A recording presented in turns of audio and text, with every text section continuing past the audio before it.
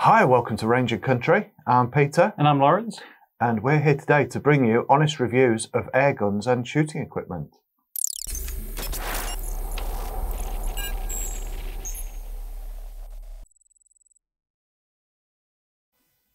Today we're having a look at the Diana Bandit, a PCP pistol that's regulated, Lawrence. Yeah, and brilliant at this sort of price as well. Great for hunting or target work, which is very, very nice to see. There's plenty of choice out there nowadays. Yeah. So what's different about this one? We've got quite an ergonomic grip there, haven't we? Yeah, it's a nice wooden grip, ambidextrous, and like you say, it's quite ergonomic. You've got finger grooves on the front there. We certainly do. Now that fits my hand quite nicely. What about yours? Yeah, 100%. It's got that sort of base that a lot of the target pistols have as well. I'm sure it's called a specific thing. I'm sure I get told what it is in the comments. But all of that together makes it feel nice and solid, and it contours well to the hand. Definitely. I think ergonomic's a very good word, isn't it, when they're describing something like this.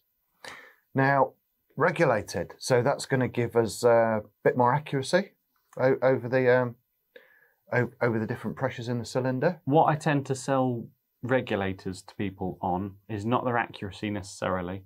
What they will do is make the pistol more efficient, or make the rifle more efficient wherever they're in. So it'll give you a bigger shot count, and also it means you can have them either at 200 bar or 110 bar, and it should be the same power. Yeah, flattens out that power curve basically, doesn't it? Yeah. Yeah. Nice to have, especially in a pistol like this. Now, I find it quite amazing that they get a regulator in that tube, which you can see part of the regulator through that breather hole there. So you've only really got that much air cylinder. But how many shots did you get out of this earlier in 2.2? We tested it in the 2.2, it's 30 shots. Now, considering how big that little cylinder is, and that is the thickness of my thumb, or just under, that's pretty impressive. Yeah, so you get about 30 shots in 2.2 and about 25 in 177. Roughly. Okay, yeah. Now, one thing, I will mention this before we go any further. You tried to put some air in it, didn't you, a bit earlier on? Yeah. Now, you struggled. Couple of times you struggled. I had a bit of a look at it. It is 7 o'clock in the morning, in my defence. Now, this, what do you call it? This cover, this dust shield for the fill aperture. It's not concentric. It's not, that hole is not central to that dust cover, which means there's only one position that you can have that at, where the fill probe will go all the way through. And that's what it needs. If you have it in the wrong position, if you have it 180 degrees out, it will just keep popping. Yeah. It'll leak from it. The probe won't go in far enough, and it won't seal. So that's an interesting point. You'd have thought that would have been central, wouldn't you? Yeah. But as long as people know, that's just one of those things. Please have a look at that. I make the mistake, so you don't have to. Yeah. So what else have we got? We have got a look at that. We've got a Druckluftwaffen on the end there. Yep. I don't know what the Druck means, but Luftwaffen is. You remember your German lessons from school? Yeah. The history lessons. Yeah. Means silencer, I guess, doesn't it? Silencer, moderator. It means. Yeah. So that quietens it down quite a bit. We have tried it with and without, and it does make a difference. Yeah. A pistol like this, you could quite easily use it in your garage at home. We've been shooting at 10 metres here this morning, haven't we? Yeah. What I would say to that is, power-wise, it's not one of the lower power. It's quite a powerful pistol. They're generally coming out between sort of 4.5 foot-pounds. So if you are using it in your garage, I would say perfectly safe, but make sure you've got something strong behind it, nice thick bit of plywood or something to stop it coming back at you as well. Yeah, we were using sterling board with a bit of bit of cushioning in front of the Sterling board, and that worked perfectly, didn't it, on this when we're shooting this? Yeah. So 4.5 foot-pound, okay for dispatching rats. Yep. That I think that's probably about your limit, isn't it? And yeah. very short range ratting. So you could dispatch squirrels in traps as well with that sort of thing as well. Yeah. Yeah, certainly. Quite dual purpose. Yeah, 100%. Yeah. Certainly use it for hunting, well, pest control. Or you can use it down the range because it's got a magazine with it as well. Oh, it has. How many shots in 2.2? 7 shot in 2.2. We haven't got the 177 here. I believe it'll be 8 or it will be 9. One of the two. One of the two. It could be one, could be the other. So it's very, very nice to have a magazine in here as well. They are the SMK, they are the Chinese style magazines where you have the faceplate that turns the wrong way, loads the spring up, preload it, first pellet in backwards, and then spin and load from there. But once you get the hang of it, they're very, very nice. Mm. Now, we have a pressure gauge on the front here, don't we? Yeah. Colour-coded again, branded Diana, nicely. Very easy to see the top of the green that's been filled to. Can we show the ladies and gentlemen on the top camera? Yes, we can. Look at that. So you fill to the top of the green, shoot to the bottom of the green. Simple as that. As I say, about 30 shots. So 3 magazines, fill it back up. How did you get on with the open sights on this? Yes, that's a point. So it's got open sights. Yeah. The rear sight is obviously fully adjustable. Yeah. You've got a screw in the top at the back here, and that will obviously do your elevation. That's the word.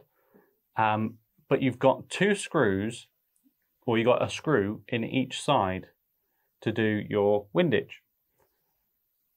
Generally, on these open sights, what you'll do is you'll have one screw and you'll turn it one way and it'll move that way. These work opposite to each other. So what you have to do is if you want to adjust it one way, you have to unscrew you have to release the pressure off the screw on the other side, and then tighten that screw to pull it across that way. Okay. If that makes sense. Sort of. So for me, it was shooting to the left, so I wanted to pull it to the right. So what I did is I unscrewed the one on the left, a turn, and then I screwed in the one on the right, half a turn or whatever. And that worked okay? Yeah. Okay. And then you tighten that other one back up so it doesn't move. Okay. Interesting. Now, with that rear sight tone, I mean, you can remove it. It has got a dovetail on the back there, hasn't it? Yeah. I don't know what you get on there. A little red dot would fit. If you had a red dot, you'd have to be a shorty. Yeah. You probably just grab the tape measure. Are we 3 inches there? 2.5. 2 3/4. 2 3/4 inches. So the base of your red dot's, it wants to be quite short, doesn't it? Yeah. You're not really going to be able to span that, because if you span that with a mount of a red dot, you're not going to get your pellet in the aperture, in the slot. Yeah, and certainly the magazine wouldn't go in. The magazine won't go in. So just need a very short, well, a red dot with a very short base, 2 3/4 inches ideal, or have it hanging over the back a little bit, maybe. Now, in terms of numbers, weight-wise, it's 1 kilo, as measured here with the silencer on, which is about 2.3 pounds. Lengthwise, it's about 20 inches, about 51 centimetres with the silencer, and about 15 inches, 38 centimetres without. They're the numbers that we have to get off. Okay. So, safety catch? Yep. See, we've got a little catch with a red indicator there, blocking the trigger blade. Yeah. Typical air arm style there, isn't it? Yeah. Yeah. Nice and simple, effective. Obviously, a right-handed shooter puts it on with their offhand and then takes it off with their trigger finger. Talking of handed persons, let's have a look. Is that handed? That's not handist today. The grip, yes. The grip, yeah. I've mentioned that. Ambidextrous grip. Yeah. It feels as good in your right as it does in your left. As good in your left as it does in your right. Yeah, quite a small grip, this one. I would say if a lady was thinking of a pistol, I would say this would be ideal. You're saying I've got ladies' hands? Because I think it fits quite nicely. Yeah. You wouldn't want much bigger, I don't think. No. No. You wouldn't want real fat fingers around there. But it's a nice grip. It's a nice grip, and I think any bigger hands than mine, you might, sausage fingers, you might struggle a little bit with that. But ladies, perfect.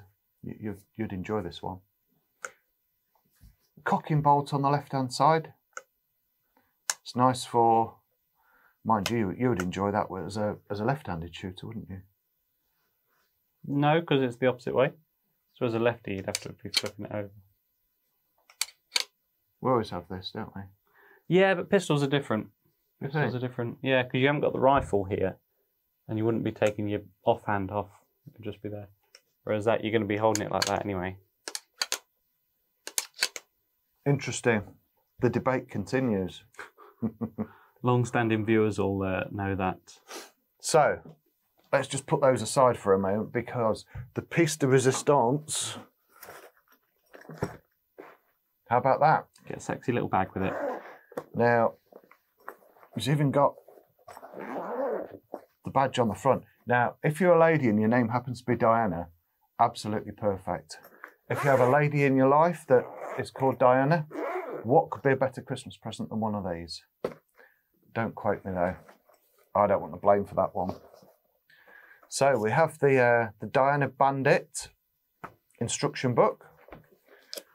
We have, look at this, foam, proper case with a handle, foam cutout inside for the rifle, for the pistol, space for your magazine, for your fill probe. How about that? And once that's in there,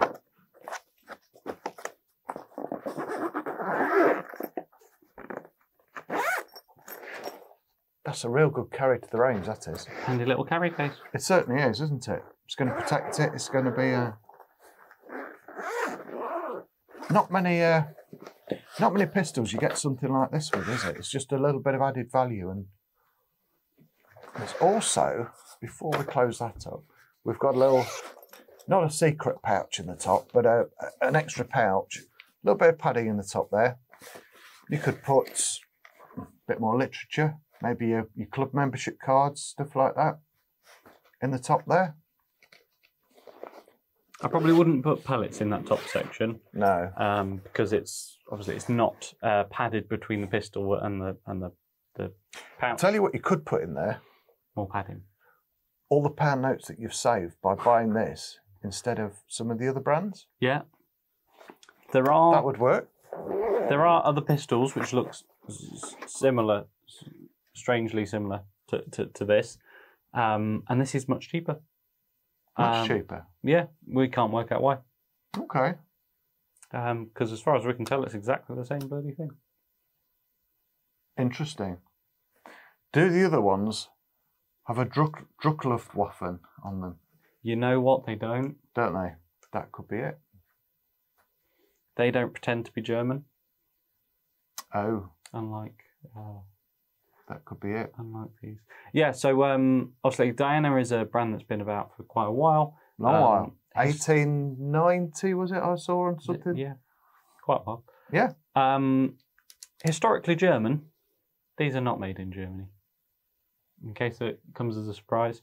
At this sort of price for a PCP pistol, these are Chinese.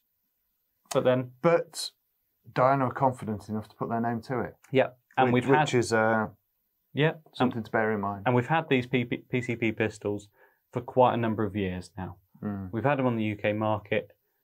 They are very good, actually. They are very reliable. Yeah. They don't go wrong. Yeah, not much more to say than that. No. Okay, shall we have a little shoot of it, get a target, and then do a little conclusion? Absolutely. Let's get on with it. Let's give it a go. So we've put this pistol through its paces. Unfortunately, we haven't got a camera at 10 metres. camera is fixed at 25 on the in the studio here, so we couldn't film the actual shooting, but we have the proof in the pudding here. Is that right? I don't know. Sounded all right. And we have the Ranger Country pound coin, and they're all, I mean, a 50p would cover that, no problem at all. This was me shooting it. Oh, saying, well, that's pretty good then, isn't it? Only excuse that we need. Yeah. No, that's 10 metres. It's a pistol with open sights. Yeah. Obviously, we don't practice pistol all day, every day. The pistol would do it. There are two here that are through the same hole, and then you've got one that's very, very slightly off. The pistol will do it. It will. I won't do it, but the pistol will. There's honesty for you. Yeah. So, pretty good. Did you enjoy shooting it? Yeah, very, very nice. Yeah. The cocking handle is nice and smooth. It's very handy, big aperture to load pellet in. We were just single shot in that. Yeah, brilliant. Definitely. Certainly with the Druckluftwaffen, it was the loudest thing about the shooting was the pellets hitting the Sterling board at the end. Yeah, 100%. Yeah. What I will say is, if there were fibre optic sights, I'd have been able to see them better, rather than just plain black plastic rear front and rear sights. Okay, interesting. You could always have a little dab of the old Tipex on there, couldn't you? Again, or obviously you got the rail there for a red dot. Red dot, yeah. I think they're a brilliant little pistol. Yeah. They're so versatile. I actually use one for ratting as well. They're brilliant. Yeah, definitely. Excellent. So, in summary, they're pretty good. Even Lawrence can get a sub £2 coin group at 10 yards, which is, I mean, it's got to be good. It can't be bad if I... Decent shooter, be able to get a much better group. So, that's all for today. Please like and subscribe. I think it's down there somewhere. And, yeah, see you next time. Thank you very much. Thank you.